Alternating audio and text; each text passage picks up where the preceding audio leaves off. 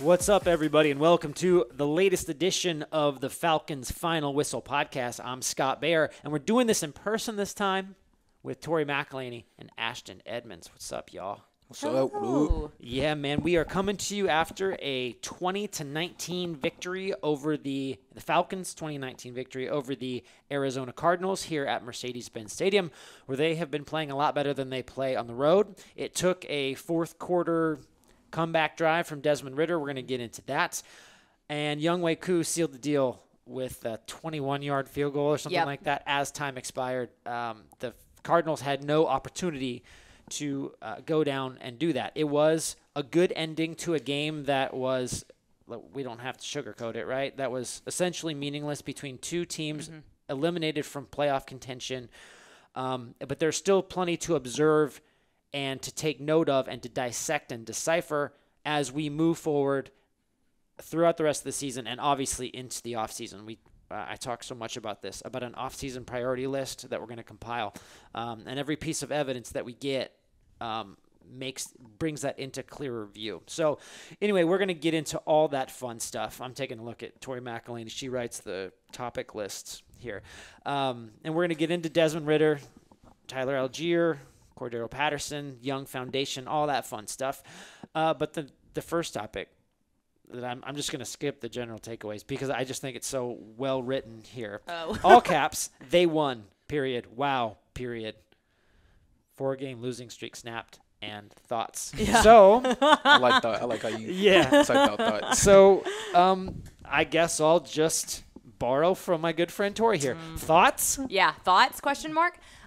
So just for me personally, it was interesting because I thought that this game played out exactly how the last few games have played out for the Falcons, but instead they won this game. Like, they just found a way to win, which is something that they haven't been able to do in the last probably month and a half, give or take one game. Yeah. And I mean, you're still looking at this team, and at this point in the season, you know exactly who this team is. Even as you're kind of finding more out about Desmond Ridder and his progression, you know exactly what this team is. You know that this defense is going to give up some yards, but they're going to hunker down inside the 20. I use hunker down because the Dogs are moving on to the national championship. Congratulations. Thank you. It was wild.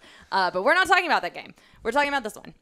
So for me, it's like, you know what the defense is. They have now not given up more than 20 points in the last 4 games, or 21 points in the last 4 games. Yep.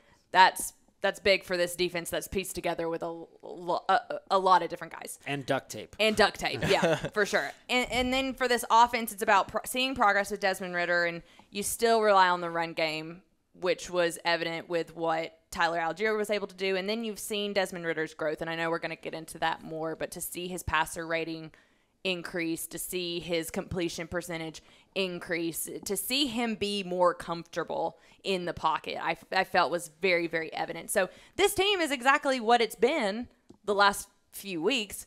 The Cardinals just aren't very good. They're in a very similar situation. They're playing a quarterback that it's their 4th quarterback in the season. Yeah. That's crazy. And then, I mean, they just found a way to win. Yeah. And that's kind of my general thought. Yeah, they found a way to win when they haven't been able to do that recently. I mean, they played 3 games in a row. 3 games in a row? Yeah. They played 2 games in a row where they lost by 3. And then we all know what happened in Washington. But nonetheless, they snapped this 4-game losing streak, and I'll ask Ashton, thoughts? I thought it was I thought it was a great game. I thought the defense played really well. I think they had 4 or 5 red zone stops, which was big, like Tori said. And I just thought they all just played. They were all consistent, and you could tell that they wanted to win this game. When I talked to players after the game, they talked about the need to just finish out these last 2 games strong, and you could tell that they put their best foot forward against the Cardinals, regardless if they're eliminated from playoff contention or not. And Arthur Smith also talked about, just the need to finish this season out strong. And we saw the Falcons play efficient on both sides, and that's why they came out with the dub. Yeah, I mean, it's interesting. After the Ravens lost, that win combined with other positives for other NFC South teams eliminated the Falcons from the playoffs. He was asked what are you looking for out of the last two? And he said victories and progress. Mm-hmm. I think we saw a little bit of both if we're using his guidelines. And why not? Because he's the one making decisions about he and Terry Fontenot about what happens next. So, and let's be honest. This was a game against two teams with nothing to lose. Right. It had its moments where you're watching it and you're just like, gosh, these teams are a ways away from being what they ultimately want to be. So 100%. Let's go ahead and put that out there too. We're not saying that this was a fantastic win by the Falcons by any means. This was a win. Right. Yeah. It was a win. It was a win, period. Yeah. And the thing that I liked most about it is what happened at the end. Arizona's defense, right, not necessarily top caliber. Still got J.J. Watt, though. Right, but when it mattered most, when they were down with 5 minutes to go, Desmond Ridder led them 67 yards. They got a big run from Cordarrelle Patterson. It was nice to see him doing some things. Some things. Yeah. Desmond Ridder, though, 3 for 3 on a 3rd and 7 where you absolutely have to have it. Yeah. Otherwise, you just kick the field goal, and then the Cardinals have a chance to come back. Have to have it. He throws an absolute rocket to Michael Pruitt, who led the team in receiving yards. Yeah. Fascinating subplot. But nonetheless, I think, and we're going to talk a lot about in ways that Desmond Ridder is improving, right? I think you can look at all these small things and you can dissect the operation. At some point, you just got to go win the game, right? Yeah. At some point, all those small things that we can talk about and you see signs of progress, at some point, I don't care about that. I care about how'd you do when the game was on the line. And we know Desmond is a gamer. Like that, his reputation precedes him. You're not 44-6 in college if you haven't done some good things in the fourth quarter. The guy's a gamer. The guy gets it. Heck, he threw a perfect pass to Drake London in New Orleans that could have set them up to at least tie the game. He didn't drop the ball. No, yeah. But I think it was encouraging to see him go out there with the game on the line and find a way to get it done. Yeah. Yep. And I think, too, the part of that goes along with this, and this was something Scott and I were talking about after the game, is like the more Desmond Ridder gets comfortable in this offense and in the league, let's just be honest, he hasn't played but 2 games prior to this. So there are growing pains that you go through, and there is an adjustment to, one, catching up to the speed of the game, understanding that this is different than college. This is his first time playing in the league. And because of going through those growing pains and really just taking those reps that he didn't have before this, it allows you to kind of get into that gamer mode. You know, like when you are doing the foundational fundamental things and you can kind of get those going a little bit, it allows you to be a gamer, like how we saw, and to go 3 for 3 in a drive that really, really mattered to this game. And not just that, and something else we were talking about too was that those going 3 for 3 in that drive, even though like people be, oh, he only threw it 3 times, but when you really break it down, especially in the scope of Arthur Smith's offense, that's really all he's asking his quarterbacks to do. Right. He's not asking them to go out and throw the ball 7-8 times in a drive. The run game has its strengths, and you should be able to lean on that. And I think that that's something that drive encompassed, I think, what, one, this offense can look like, and 2, how Desmond Ridder operates in it. And I go back to what I said earlier, where I think it is very evident that Desmond Ridder is more comfortable, almost night and day comfortable than what he was the first time that we saw him in New Orleans. And this is only a very small sample size. Yeah. And we have seen growth, and we have seen him take steps in the right direction. And I do think that should be something that we're talking about, because it's going to matter in 2023. Right. Regardless of what the Falcons do, what they decide to do with Desmond Ridder is going to matter, and it's going to stem from the foundation that he sets right now. Yeah. No, I definitely agree with that. And I think the poise that we saw from Desmond Ridder in that late fourth quarter drive like you said, it's going to mean the most in the future and for this team in the future. But he does continue to progress every game. Statistically, he completed 73% of his passes today, and he still didn't throw any interceptions, which is amazing for a rookie quarterback. And he just continues to grow. He exudes so much confidence on the field and in press conferences, and I think that that definitely provides a lot of hope for the Falcons offense moving forward in the future. Yeah, he didn't single-handedly make this an explosive passing attack. No, right. And he was never supposed to. Yeah. Right. Yeah. But I think as you continue to evaluate him, I think there's a lot to like. And when it comes down to it, the poise, the moxie, the confidence that he projects, I asked him about that about projecting confidence, the understanding. He does all these little things to let everyone know that he supports them, that he's confident that they're going to win. I asked Dave Ragone this a couple weeks ago and Arthur last week as well. I hate when people say I asked, so I'm sorry. I just broke my own rule. Those guys were asked by somebody. Maybe named Scott Bear. I don't know. Maybe not. But just about, is he self-aware? Is he critical in meeting rooms? Can he say, oh, yep, I made a mistake right there, or is he blind to it? And both guys who work with the quarterbacks a lot say he can identify problems, and his ego isn't too big to be like, yeah, I screwed that up. Here's how I can do that better. Sometimes you have guys with supreme confidence who can't see their own shadow. Right. I don't think that's the case here, and that's another one of those encouraging signs. Look, he's got the arm talent. We saw it on that 3rd and 7 completion. Yep. Right. I mean, he's not always totally perfectly accurate, but I think that he even talked in the – I'm getting off on a tangent now. He even talked in the press conference about early on he let the pressure affect his footwork.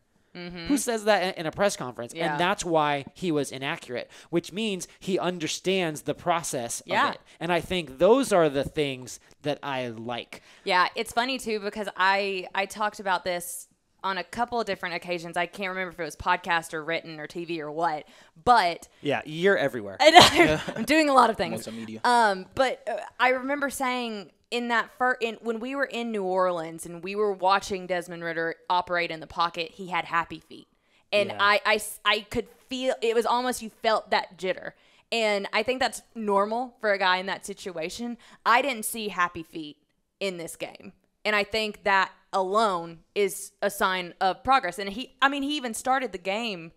Arthur Smith talked about starting the game aggressively, and he completed 12 of his first 14 passes. Right. That's pretty good for a guy, I think, in Desmond Ridder's position right now. Yeah, and we're going to hop back in and talk about Tyler and CP in just a second. I just want to clear something up for Falcons Final Whistle listeners. I read the YouTube comments. Not always a great idea, but I did, and all three of us were getting killed in the comments because I think maybe it was misconstrued or we didn't I thought we explained it well enough, but nonetheless, everybody was saying because you're considering other quarterbacks of the future, drafted or free agent or veteran or otherwise, you've already given up on Desmond Ridder as the starter. And that is not accurate. That is not correct. And that's not what we That's not what we were trying to say. Yeah, I want to make it clear that we were talking about you only have Desmond Ridder moving forward. Right. Logan Woodside was brought in just to be out there in case. The only person who you can feel like is going to be there next year is Desmond Ridder. Yep. You can't go into a 2023 season with just Desmond Ridder in the quarterback room. And why not get a talented guy? Right, yeah, you want Desmond Ridder to be pushed. Desmond Ridder is the type of guy who wants to be pushed. I think that was all we were trying to say is that regardless of what Desmond Ridder does or doesn't do, you have to go fill the quarterback room. You absolutely do. And You're very contemplative. The Ridder ruckus, right? Yes. Is going to be frustrated during the spring when Arthur and Terry are at Ohio State's Pro Day and at Alabama's Pro Day, and they're checking out Young and Stroud and Levis and all the peeps and all those guys because that's what they have to do. And I keep going back to say it, and then the tangent will be over.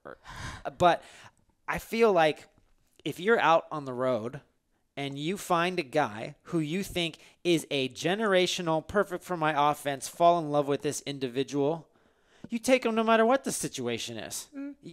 And that's not anything negative about Ridder. That's just a fact of the matter, is that if you feel like you have somebody might put on a gold jacket one day type of talent in front of you, and you're sitting there at whatever draft pick that you have, I don't care if Matt Ryan's still on the roster. Yeah. I'm probably taking a hard look at that until you have that true friend. I wouldn't have looked at it in Matt Ryan's third year, but I look at it in 12 or 13, and that's all that I think that we were trying to say. But, just numbers, got to add a quarterback, right? So might as well make it a good one. Right. Might as well have someone to push Desmond Ridder and Desmond Ridder to push someone else. I mean, I know it's so stupid cliche, and I hate that I'm about to say this. It hurts me. Do it anyway. The whole iron sharpening iron thing is true. Yeah. I think Arthur Smith even used the example of Drew Dahlman and Matt Hennessy today. We saw Matt Hennessy get the start at left guard. Yeah. Matt Hennessy and Drew Dahlman had the most significant position battle that I've seen since I started covering this team. And I think Matt Hennessy is going to be better for it. I don't know what's going to happen in the offseason with that left guard position, but I do think that Matt Hennessy could potentially be a guy who either one steps into that role or fights for that role. Yeah. And I think that's all you're asking these players to do, is to compete with one another. Because at this point with this team, no position is safe. Unless you are maybe Chris Lindstrom, AJ Terrell, Grady Jarrett, Jake Matthews. Drake London. Drake London. Mm-hmm. If you're one of those guys, okay, sure, whatever. You have the money to prove that you're out there for a reason. Everybody else? How much turnover are we going to see? A lot. Exactly my point. So, and then in years after that, I think we will see less and less because they can spend on these bigger deals. Yeah. We need to move on. Right. One area. How's this for a transition? One area where the need is very low. Oh, yeah. Is at running back. Yep. Mm-hmm. Because add them to the list too. Right. Because Tyler Allgeier, that dude, the second half of the season, he looks so comfortable. He looks like his BYU highlights against Nevada Reno. Yeah. You know, I mean, he looks like he gets it. He's confident. He's patient. He's all these things. And then today we have Cordarrelle, who maybe hasn't had the best statistical season. Mm-hmm. His receiving yards are way down. I guess his rushing yards are way up. But we saw him used in a way that I think everybody expected him to be used, because Tyler can be that 3-down type of running back. Mm-hmm. So you can put Cordarrelle in the slot. He had, 6 catches today? Yep. He was all over the place. And I think that the combination of those two guys is super encouraging. Tyler's averaging, 5 yards a carry now? That was really encouraging. Ashton and Arthur Smith and Desmond Ridder talked about that. Yeah, for sure. Yeah, Allgeier, he moved into the record books today. He eclipsed over 1,000 yards in scrimmage. So, I think that says a lot about Allgeier. He didn't play the first game against the Saints. And he was a healthy scratch. He was a healthy scratch. And, he came alive in the second half of the season and emerged as a young quality running back. But what Arthur Smith said after the game is that, CP is such a versatile player and you can use them together. There are a lot of plays where you see CP as a wideout, which you saw against the Cardinals today, and you saw the one down in the red zone, some other plays, and it's nice when you can mix and match. And, I think that's very true, and I think that provides a lot of hope for the Falcons' offense in the future, because CP is such an amazing and versatile player. Like, he's great in the backfield. He's great at wideout. And then Tyler Allgeier, he's just a force in the backfield. Like, nobody can really tackle Allgeier. And we saw CP, he had 42 yards receiving, 42 yards rushing, and a touchdown. And I think that just, again, that provides a lot of hope for the Falcons offense moving forward in the future. And I just think that's going to make this offense versatile in every way.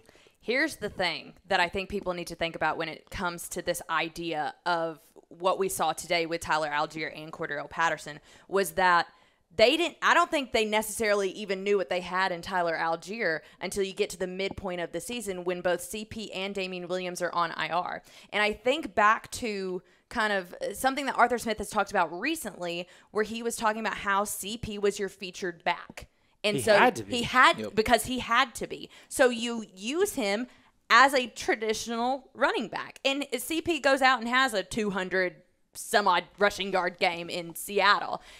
But as Tyler Allgeier has emerged, you see the like mystery of CP and the I hate saying this word because I know CP doesn't like it, but the gadgety type of guy of being able to have a versatile like look about what CP can provide your offense, and the different packages, definitely like 2 back packages. Yep. Like that is something that Tyler Allgeier's emergence provides this offense, and that's something that Arthur Smith talked a lot about, and I think it's because they have started to trust Tyler Allgeier, and he's really proven himself that he can go out and get those dirty yards.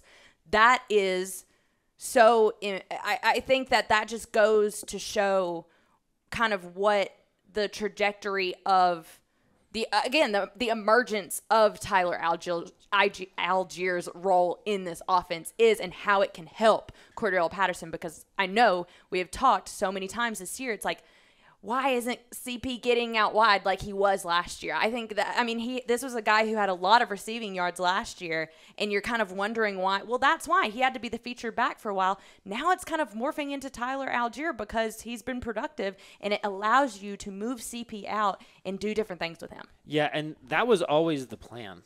It was just a matter of, you couldn't execute it because Damian Williams got hurt in a flash, and it just never, and then Cordarrelle gets hurt, and then Tyler emerges. It takes. So anyway, this was all the plan, and that's why it's like, I think it's easy to be like, well, Arthur Smith is an idiot because he's not using CP the way he did last year. Well, I'm sure he really wanted to, right? And that's what we saw here, and he identified some matchups that worked well for Patterson on the outside. Yeah. So it's not just a matter of, oh well, he's not calling this play. It's like you have to think about these things. Football's so interesting to talk about, right? Because there's so many dimensions. And if you're not seeing the full picture, then you're not doing it. Yeah. And nothing that we're talking about here is not something that Arthur Smith hasn't already talked about 3 times over in press conferences. Yeah, that's true. He's the one that brought up all that stuff about, CP goes on IR, and then Tyler emerges, and then and then CP's working back to full health, and he's the one that brought that up a month ago? Right. Yeah, he even said that Tyler he's basically said that Tyler impressed him, as far as how fast he adjusted to the NFL earlier in the season, just paraphrasing what he said. But I think the biggest thing that I like about Tyler is just his awareness. Even Arthur Smith said after the game, when it was 3rd and 2 with a minute and 3 seconds left, Tyler needed 3 or 2. He really needed 2 yards to get the first down, but he got 3 and he went down. And that's what basically ran the clock out and helped seal the Falcons' victory. And I just think he's playing very maturely, and I think he's definitely adjusting to the game very quickly. It's weird. I think at times Arthur Smith he's really good in press conferences in that if he doesn't want to answer your question, he's just not going to answer it. And I think sometimes he may have a reputation of coming off as kind of flippant sometimes, which I don't think he is. Right. But if you listen close enough, he's going to tell you the truth, right? You just have to be aware of it, and you have to really understand kind of exactly what he's saying and how he's saying it. I think over a couple years, I feel like I'm fluent in Arthur Smith. At least I'm getting better at it, nonetheless. That's funny. Nonetheless, I think he's a very smart, engaging individual, and I do think that, to your point, Tori, that there are some nuggets in there. You just got to pay attention to it. And as we kind of move forward, we've been talking about Desmond Ridder, Tyler Allgeier, right? And you look at how many members of this draft class and this rookie class are seeing significant time, Troy Anderson and Arnold Ebiketie and so on and so forth. And it's not because they're in evaluation mode. It's because those rookies have earned the roles that they've gotten. They're not just taking a look at Troy Anderson. Troy Anderson is playing better than Michael Walker right now. So when you have these young guys and at the end of the year, they've earned it, merit-based promotions, and you see them produce, if you're trying to look at this thing beyond, the last 2 games where they're not going to make the playoffs, is that this young foundation is expanding. Yeah. Don't you think? I know. I was like, yes. No, something I wrote about post-game was just this idea that I do think what we're seeing from this young foundation is that there is a foundation to build upon. The Falcons are going to have significant money this offseason. They're going to be able to make moves that we haven't seen them be able to make in a couple years, if not longer than that. So even in that, I feel like there are pieces in place that you can build around. And I say that kind of just really looking at this 2022 draft class and the way that I think that they have emerged in their own individual roles is something that, yes, gives me hope for what the Falcons can do in 2023 and 2024 and beyond. I don't think that just because they are out of playoff contention that we can sit here and be like, oh, this is it. Like, fire everyone. Like, yeah. This is just the beginning of my evaluation of this front office and of this coaching staff, because for the last 2 years that they've been here, the salary cap has kept them in jail. They have been unable to really create the team, in my opinion, that they want to here. And that's nothing against the guys on this current team, but we know this is a team that's pieced together with a ton of guys on the early days of their rookie contracts, and then a lot of free agents that are signing one-year deals. And so to be able to say that even in all of that, and even in the growing pains, and even in the losses, and in everything that we've seen, that there is a foundation there that is reliant on Tyler Allgeier and Drake London and Troy Anderson and AK and D'Angelo and Kyle Pitts and, I mean, AJ Terrell, Chris Lindstrom, all of those guys I just named, all in their rookie deals. Right. All of them. So these are pieces that you're going to have for a while, and you're going to be able to build around them. And so I have to give a shout out to Matt Haley and John Dayton, who they write our Nerdy Birds report, which runs on Friday mornings. And read it. It's fun. Yeah. I learn something new every day, because I sometimes don't get like too stat heavy. I try not to, because sometimes I do think stats can be misleading. I feel like Dean Pease just like spoke through me at that point. Oh, 100%. But they really did break this down that only 11 players on this active 53-man roster were on the team prior to last year. Wow. 11. On the 53-man active roster, 90% of the players are under 30, and 50% are under the age of 27. That's the fifth highest mark in the NFL in terms of young players, and Atlanta leads the NFL in rostered players under the age of 26 at 13. Wow. That is, and then the Falcons also have the fifth highest percentage of players on rookie contracts with 3 or fewer years of experience. That's 85% of this 53-man roster.